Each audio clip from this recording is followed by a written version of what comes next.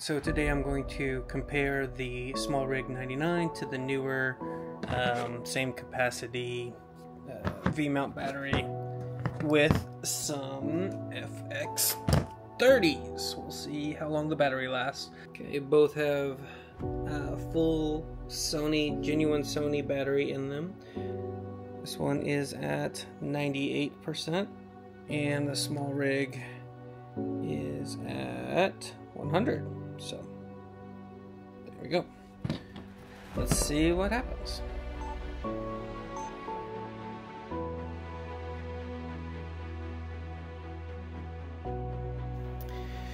Alright, just over 3 hours in. Both are still recording just fine. Again, settings all the same. And looking at the SmallRig, you can see it's at 70%. And the newer is at 72. And also to note, SmallRig actually started at a full 100, whereas the newer, I think, was at like 98 or something.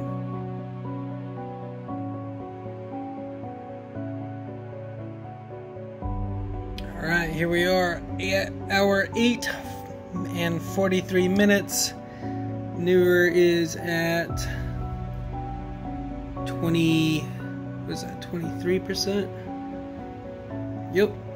And SmallRig is at 17. Both cameras are showing full batteries still.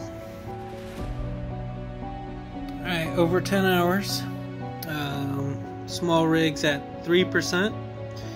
And newer is at 8%. So 5% more. So I do kind of like how it has this little blinking battery icon versus a little tiny red thing getting smaller. Still pretty happy. Alright, it says 0% on the SmallRig, but still showing it's plugged in, so I guess there's a little bit of juice left. Over here, 7%.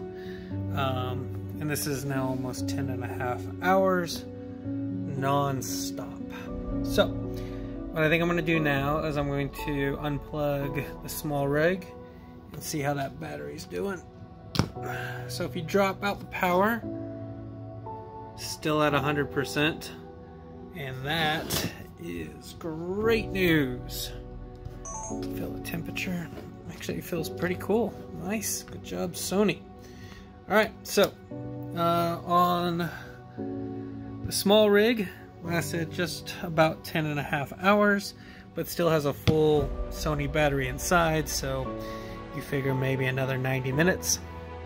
So you have a 12-hour day. Over here we have 6% left, so I guess I just let it keep running. So 10 hours and 32 minutes, we went from 7% all the way to 0. It's a pretty big drop from 7 to 0 for sure. It still is saying it's drawing power from there, but nevertheless, what's happening? So let me unplug. And after unplugging it, it says it's at 99%. So 10.5 hours here too.